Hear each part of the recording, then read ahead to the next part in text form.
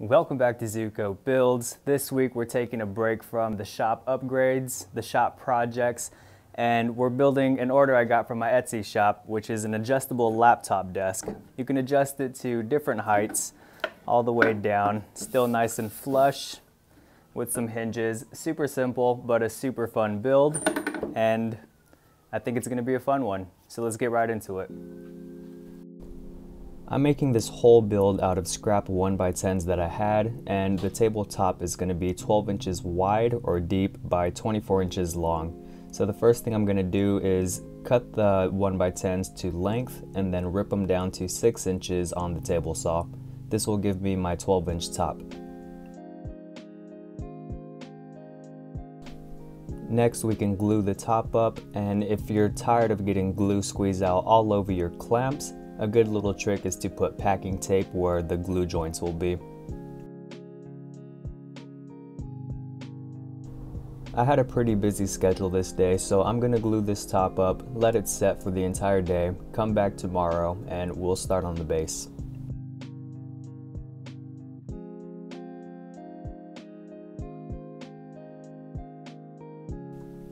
Now that the glue has completely set, the next thing we have to do is get the exact measurements of the top to make the skirt for the base. Once I know the measurements, I'll go ahead and take these strips over to the miter saw and cut them to size. And I made these strips just out of the cutoffs from the 2x10 we cut, and I cut them down to 1x2s. As you can see here, everything should sit nice and flush to the ends and the edges of your desktop. To assemble the skirt, I'm just using butt joints with glue, and this was already the next night, so I'm going to let this sit overnight. By the time I get back to it tomorrow, this should be completely sturdy with just the glue itself. After you make sure everything is nice and square, go ahead and clamp it into place, and if you want to start working on it right away, you can fasten it with some screws or some nails, but I'm just going to let this sit overnight and come back to it tomorrow.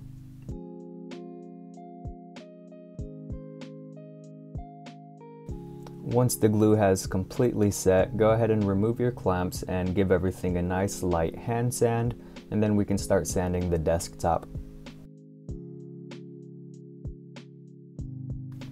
Now's a good time to say I'm at about 150 subscribers now, so I just wanted to give a big thanks to everybody watching and interacting with the videos. It really does help the channel grow, and if it's not too much to ask, turn that bell on so you're notified when I post a new video. You guys rock. The next thing we have to figure out is how wide we want the part that'll be adjustable and how wide we want the part that'll be glued to the base. I want this to fit a 15-inch laptop comfortably, so I'm gonna mark 15 inches, and that'll still give me 9 inches to place your notebook or your coffee and not worry about anything moving.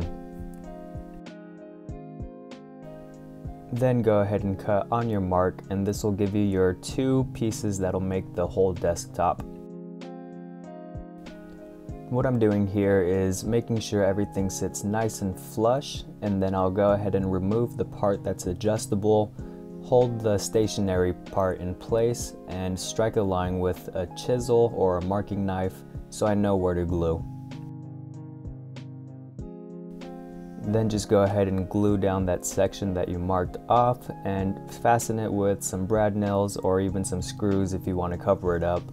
But I'm just adding glue and some brad nails, and I'll fill the holes with wood filler.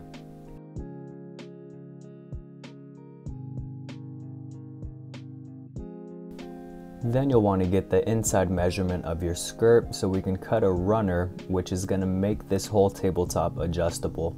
You'll see what I mean in a second. Once we have that runner cut out, I'll go ahead and eyeball the center, mark a line on both the runner and the skirt, making sure everything is nice and square, and this will just give me a reference for when I glue up.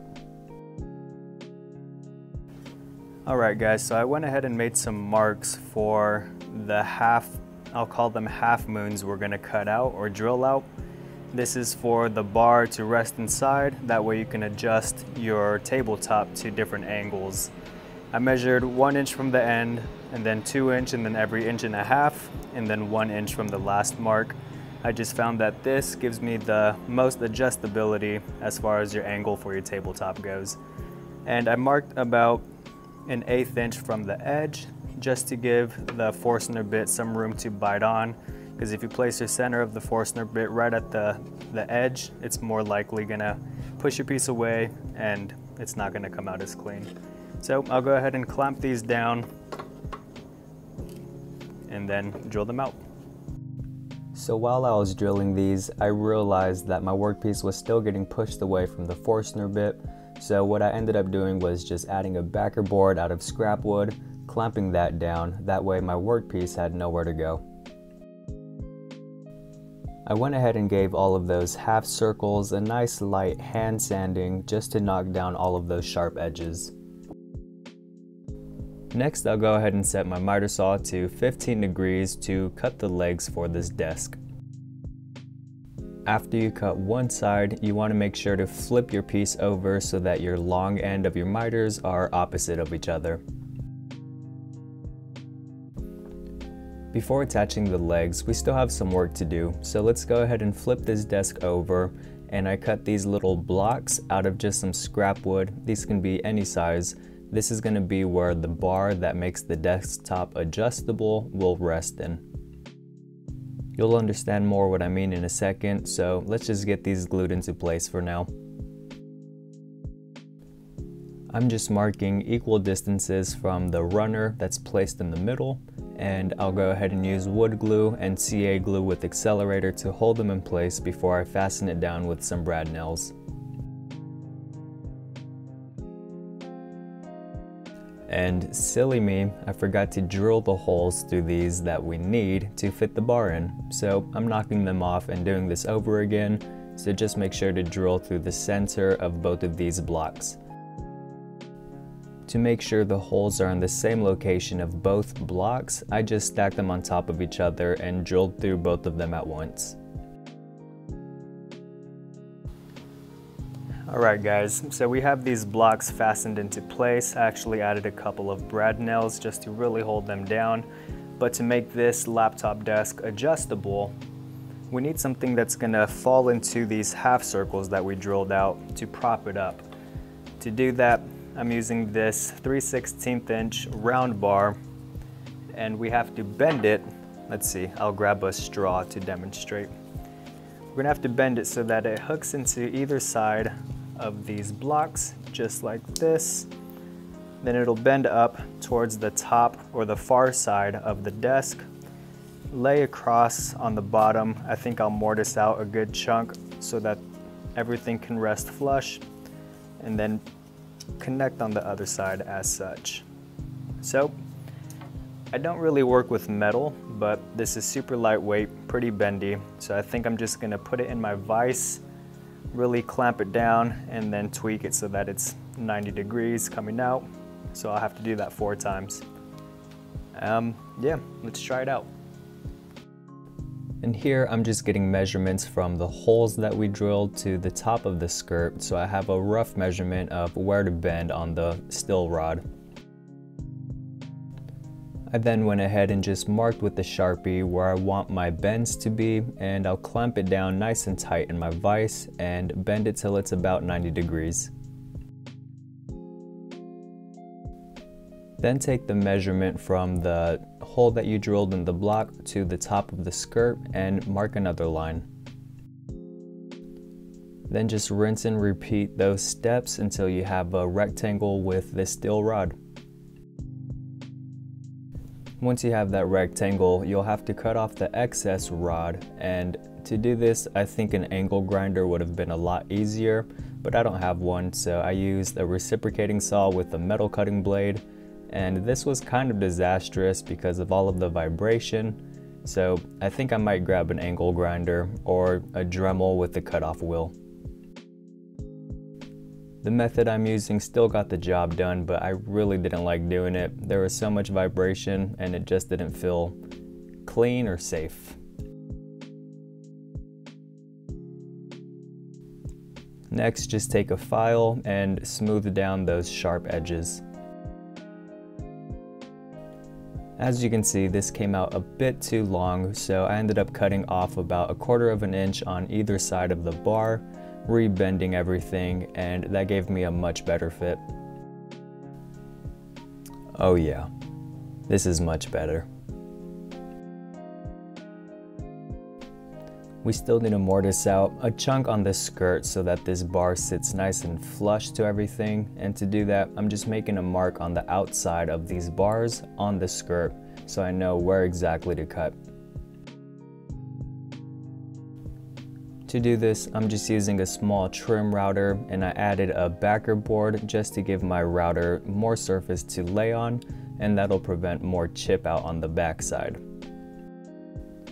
You can also do this by hand. It'll just take a lot longer, but what you want to do is get the depth of the rod itself and go slightly above that with your bit. That way everything sits nice and flush. Once you hog out most of the material with your router, I'll go ahead and come back with the chisel to come right up to my line and get everything nice and square.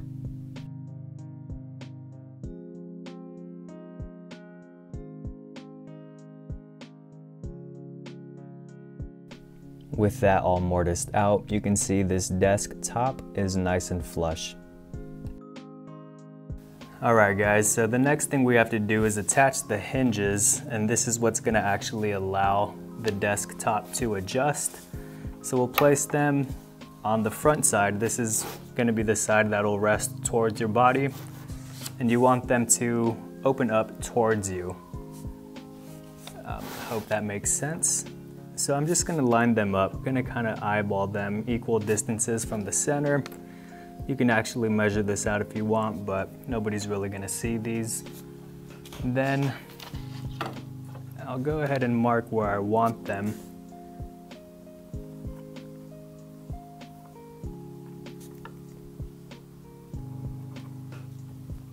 Right there for that one. Same thing for the other side. And now we have a reference for where these are going. And we'll go ahead and mortise this out just as we did for the adjustment bar to rest. And once we get that done, we'll go ahead and sand everything, attach this runner, and then attach the legs, and then finish it. Top right into it. So once again, I just added a backer board for the same reason, and I'll go ahead and hog these out.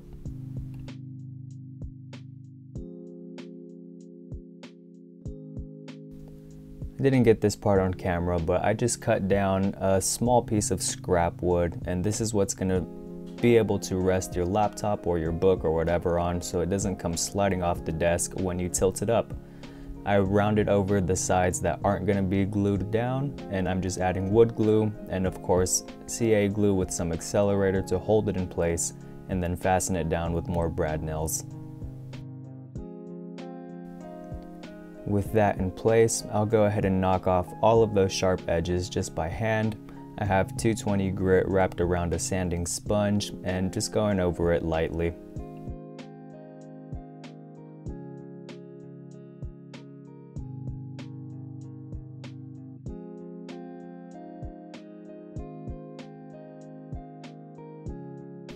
With the top pretty much done, we can go ahead and attach the legs. You want to make sure the legs are angled so that they're coming out and away from the desk, and I'll clamp these down with some glue and fasten them down with some brad nails.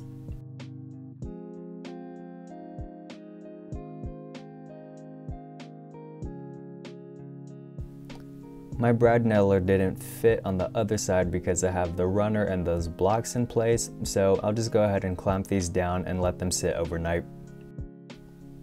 After that, go ahead and finish this how you please, and you're pretty much done.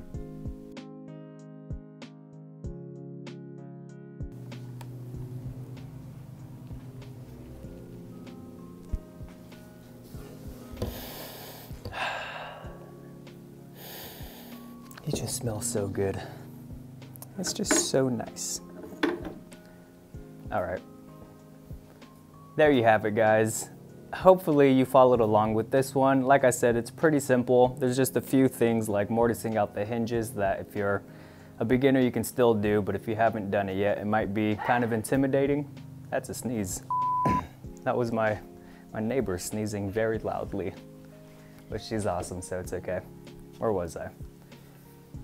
Yeah, if you're a beginner and you haven't mortised out hinges yet, it might seem a little bit intimidating, but just take your time with it, especially if you're using a router. Just go nice and slow, and they're super simple.